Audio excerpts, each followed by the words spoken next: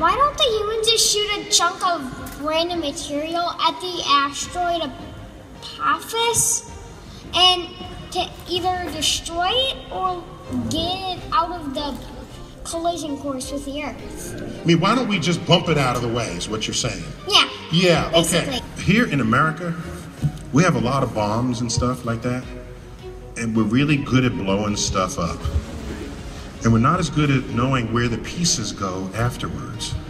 So suppose you go and blow it up, and here's this huge asteroid, now it breaks into 2 chunks.